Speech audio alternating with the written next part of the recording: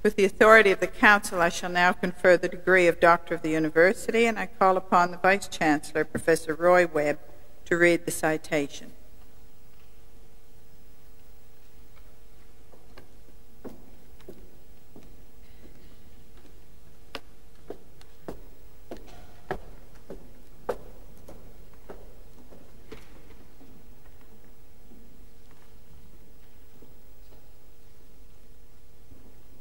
Chancellor, Vicki Wilson was born in February 1965. I think with Mr. Beat here, Vicki should be standing. But that's not her fault. She wouldn't mind coming forward here. Thank you.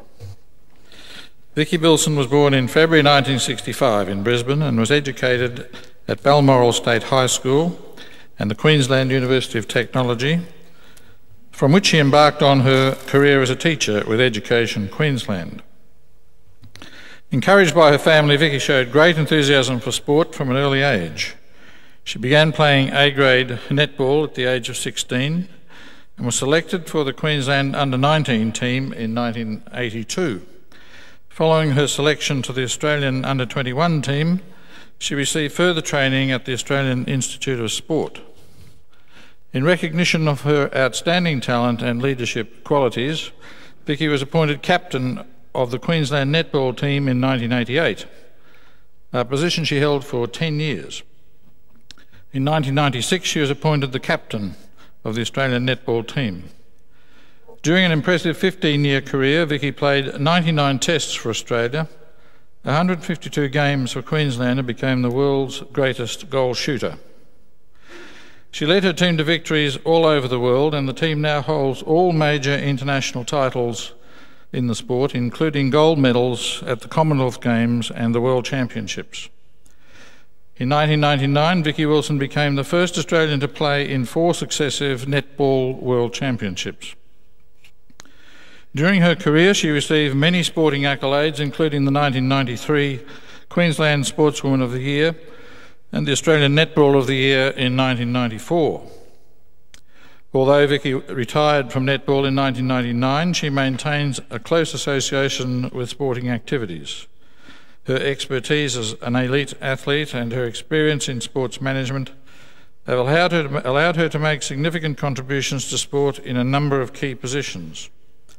As well as her appointment to the position of School Sports Promotion Officer, Education Queensland, and more recently as Senior Manager of the Department of the Premier and Cabinet, Senior Project Manager. She has also served as a Ministerial Policy Advisor to the Minister for Tourism, Sport and Racing. In addition, she is currently a member of the Queensland Academy of Sport Board, the Brisbane Cricket Ground Trust Board and the Australian Institute of Sport Advisory Board. Vicki is a remarkable role model on and off the court, demonstrating an unfailing commitment to whatever she does. Her coaching clinics and talent camps provide inspiration for aspiring netballers. She's actively involved with a number of community organisations and is a member of the Queensland Centenary Federation Committee and the Women's Sport Queensland Committee. As a member of the National Breast Cancer Centre Women's Advisory Network, Vicki Wilson has been a strong supporter of the Centre's fundraising efforts for breast cancer research. Vicki's achievements in sport have been recognised with numerous prestigious awards, including the Medal of the Order of Australia in 1992, as well as the Australian Achiever Award and Premier's Millennium Award in 2000. It is particularly fitting that the Council of Griffith University should honour Vicki Wilson in recognition of her distinguished contributions to sport and to the community. Chancellor, it is with very great pleasure that I present to you Vicki Wilson for admission to the degree of Doctor of the University.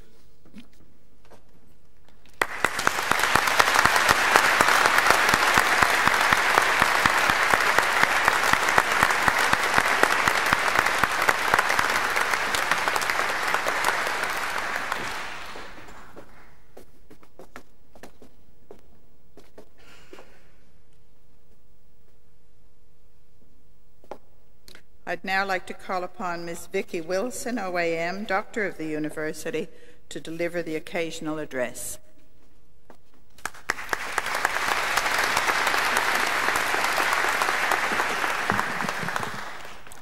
The Chancellor, Miss Lenine Ford, the Vice-Chancellor, Professor Roy Webb, academics and members of the Griffith University Council, graduates and guests. I am deeply flattered and moved to receive this honour, particularly when I look at the list of previous recipients. I'm especially pleased to receive this honour in the presence of my family and friends. My mum always said she wanted a doctor in the family. I note that one of the previous recipients of this honour was Barry Humphries, who, in his Dame Edna Everage guide, said in 1975 that it was comforting for Australians to have a medical man as their Deputy Prime Minister.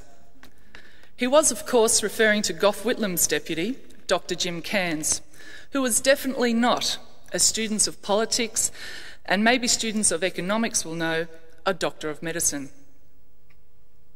Those of you who know me well know that I've spent a lot of time in doctors' surgeries and in hospitals getting treated for sports injuries, but that is about as much as I know about medicine. To receive such an honour and to join the list of such distinguished people is beyond my wildest dreams. I'm particularly grateful to be honoured for doing something that I love being involved with, netball. As I said, there has been a very distinguished list of people who have similarly been acknowledged by Griffith University. I note that I will be the third athlete, joining Yvonne Goolagong-Corley, who was honoured in 1996, and Greg Norman, who received his degree for service in 1998.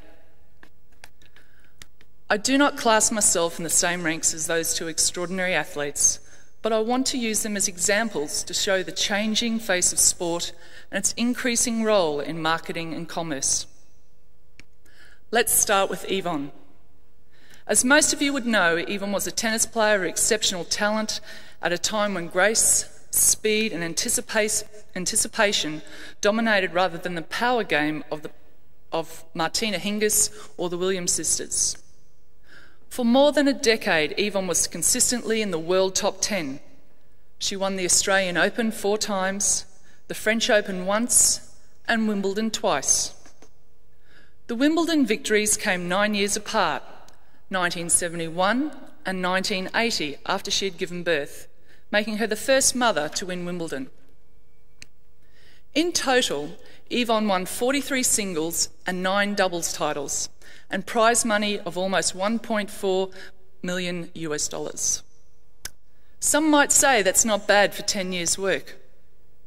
But let's compare that with Martina Hingis. In the 6 years since Martina turned pro, she has amassed almost $15.5 million US. Martina won almost $3.5 million last year alone. The difference in winnings between Martina and Yvonne cannot be measured in ability. It is simply a matter of marketing, both of the sport and the players.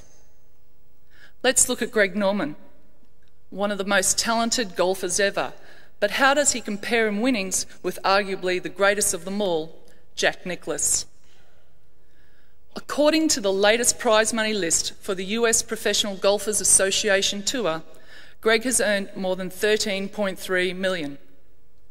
That is on the US Tour alone, which puts Greg at number 5 in the all-time US PGA Tour rankings. Top spot, naturally, is Tiger Woods with around $23 million.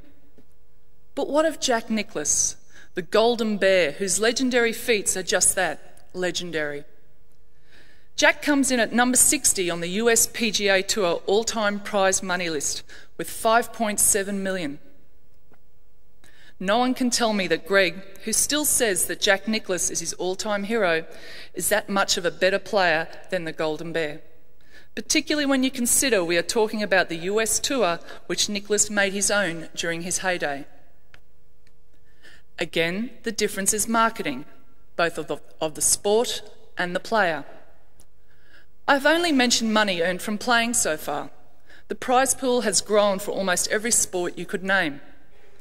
Even once amateur-only sports like rugby union, surf lifesaving and athletics offer lucrative prizes and money. There are countless examples of modern athletes earning big money from their chosen sport. Sadly, I'm not one of them. I still have to work for a living, but I'm better off than many of my predecessors in netball. While I was playing, I did I did have sponsorship deals for a range of things, including a car, white goods, training equipment and clothing. Not exactly in the Greg Norman League, but every bit helped during my playing career. Sponsorship of athletes has grown perhaps even faster than prize pools. Greg Norman earns more off the golf course than he does on it. So too does Jack Nicklaus, even though he's playing on the lucrative Masters circuit. And despite his phenomenal winning record to date, Tiger Woods also earns more off the course than on it. Annual sponsorship deals for Martina Hingis are also in the neighbourhood of 7 figures, which isn't a bad neighbourhood. And that is the real money spinner for athletes and for people such as you, the new generation of commercial and financial investors, merchant bankers and stockbrokers. It's the making and taking of these sponsorship deals that have turned sport and modern athletes into businesses bigger than some listed on the Australian Stock Exchange. In fact, some sports clubs like English soccer clubs are listed on the British Stock Exchange. Maybe that trend will come to Australia. I cannot see why not. There are some very bankable sports clubs in Australia, and they are bankable because they are run as professional outfits. They are run as companies, complete with professional board of directors, chief executives, and highly trained backroom staff. The Brisbane Broncos' on-field success since the club's inception in 1998 is due to a combination of on-field talent and backroom brilliance.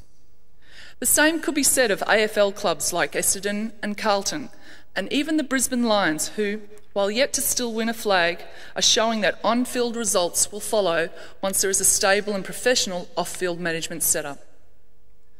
I was interested to read a recent article in the Courier Mail in which the merits of sports sponsorship were starkly put into context.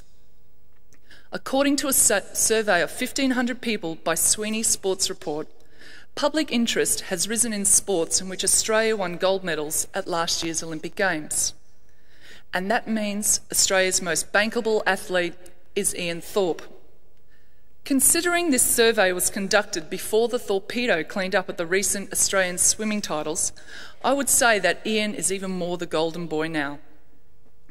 Number 2 in the survey was Pat Rafter, followed by Kathy Freeman, Susie O'Neill, Steve Waugh, Michael Klim, Kieran Perkins, Greg Norman, Grant Hackett, Andrew Gaze, Curry Webb and Paralympian Louise Savage.